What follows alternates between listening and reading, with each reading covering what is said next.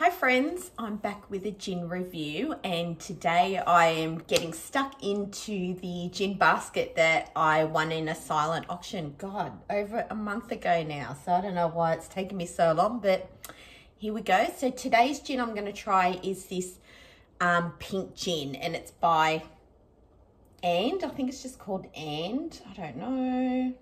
Ampersand. There you go. It's an Australian gin featuring wild berries, and I'd already opened it because I had to get the plastic off it, and it smells so bloody good. All right, so I'm going to taste it now, and I'm being a responsible adult and doing a nip. You know, oh, I think I spilt half of it onto the bench. There you go. I'll put a little bit extra in. All right.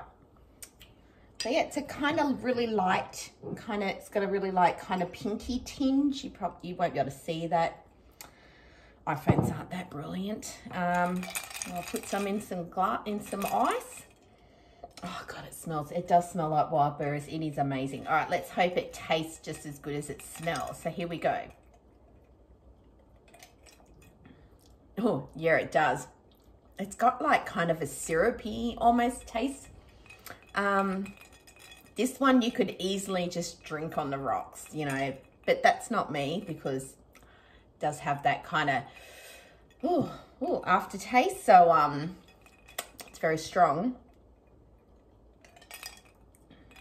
But I'm going to give this 8.5 out of 10 because that's how good it is, right? Because, you know, if you can drink it straight, I don't think I've ever given a gin 10 out of 10. I can't recall if I have. No, I don't think I have. I know I've rated some food 10 out of 10, but not gin. So one day I'll get there. So yeah, I think you can probably pick this up at Uncle Dan's. I have seen this brand product on their shelves.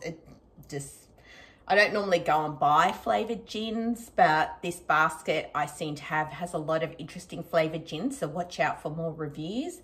I'm gonna have to find somewhere to store all my gin because I have no room. So if anyone needs to buy me anything, a drinks trolley would be lovely. I can display all my gins out there.